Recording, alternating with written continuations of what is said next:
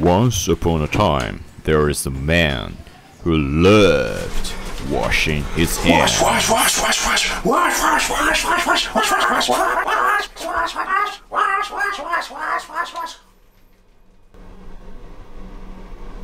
He never forgot to wash his hands after he returned home.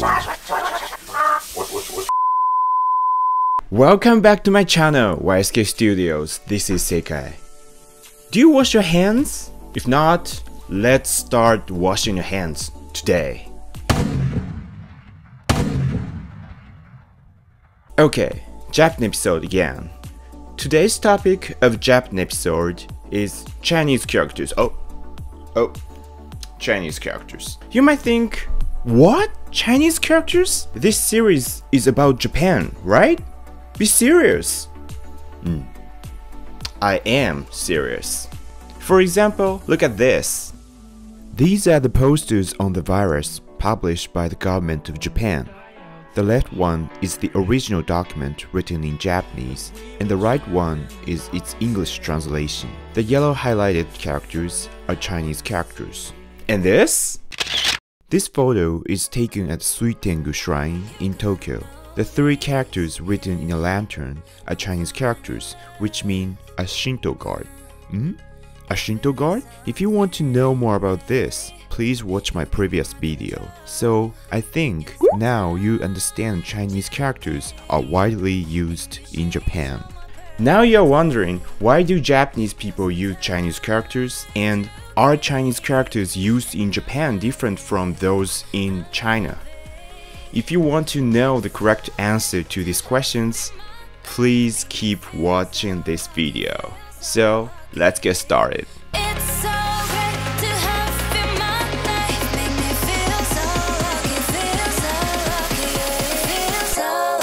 First, I will talk about why the Japanese use Chinese characters. The reason is very simple, very simple. This is because people originally didn't have writing systems in Japan, and China had been the most influential country in East Asia. Look at this map.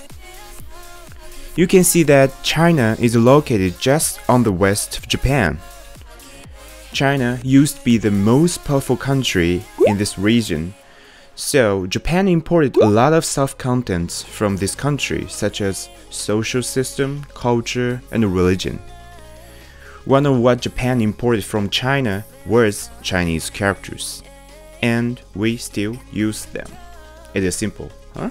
In my personal opinion, this is like Germanic peoples imported alphabets from Latin people in Europe. Second, I will share the difference between Chinese characters in Japan and those in China. By the way,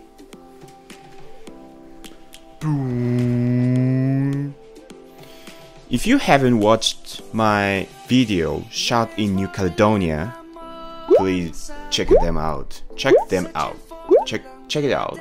Check them out. Check it out.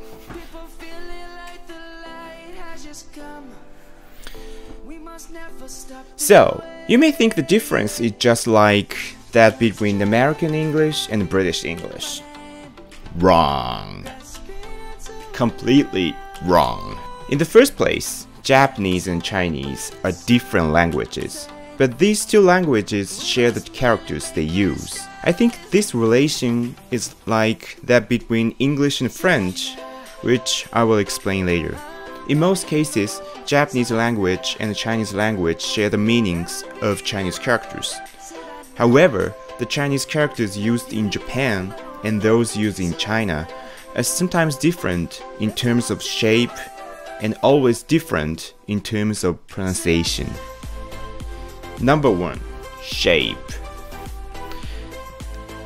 This is a complicated thing because the shape used in Chinese can be divided into two types. I think you guys have heard of simplified Chinese and traditional Chinese. These simplified and traditional refers to the shape of Chinese characters. Simplified Chinese is used in mainland China, while traditional Chinese is used in Taiwan, Hong Kong, and Macau. On the other hand, the shape of Chinese characters used in Japan is called shinjitai, which literally means new character shape. Both Japanese and Chinese have been using the traditionally shaped Chinese characters. After the World War II, however, the government of Japan and that of mainland China decided to simplify the shape of Chinese characters separately. Japan simplified the shape in Japanese way, and mainland China did it in Chinese way. Meanwhile, in Taiwan, Hong Kong, and Macau,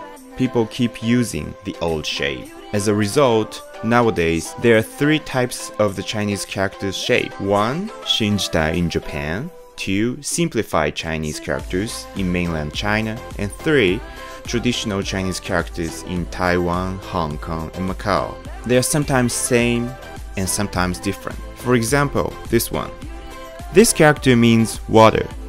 The shapes of these characters are same among the 3 types. The next example is this. This character means child. The shapes of these characters are different among the 3 types. The last example is this. This character means island. For this character, the same shape is used in Japan, Taiwan, Hong Kong, and Macau, but this is different from the one used in mainland China. Okay, the next topic, pronunciation. The pronunciation of Chinese character is always different between Japanese and Chinese.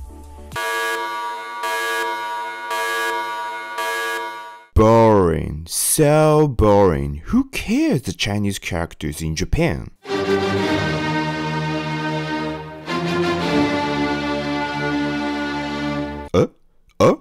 There is a man dancing with a pillow. Pillow challenge, pillow challenge, pillow challenge, pillow challenge, pillow challenge, pillow challenge, pillow challenge, pillow challenge, pillow challenge. The pronunciation difference is like that between English and French. English and French share a lot of words. The meanings and spellings of these shared words are same between 2 languages, but in most cases, the pronunciations are different. For example, table, table. I cannot speak French, but I hear its French pronunciation is table. I don't know if it is correct. Let's get back on track. The pronunciation difference of Chinese characters between Japanese and Chinese. This time, I pick up this character. Again, the 2 languages share the meaning and the shape, but the pronunciation is different. It is pronounced sui in Japanese, while shui in Chinese. They are similar, but different. Okay, let's talk about the last topic with ice cream.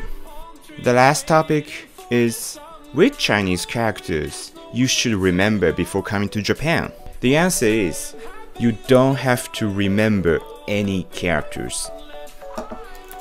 The Chinese characters are so complicated that it takes almost 10 years for us Japanese to memorize them. You need to memorize more than 2,000 characters in order to fully understand the Japanese language. So, if you're not from a Chinese-speaking country, I think it is so hard for you to enhance your knowledge on Chinese characters for a short time.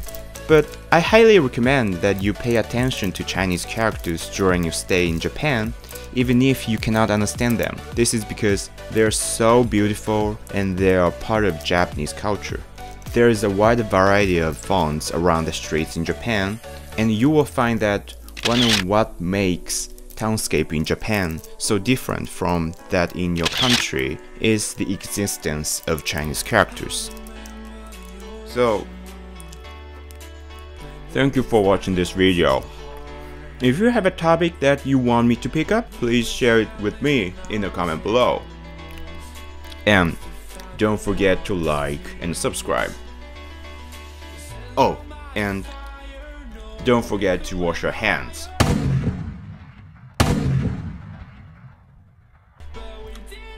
Bye bye.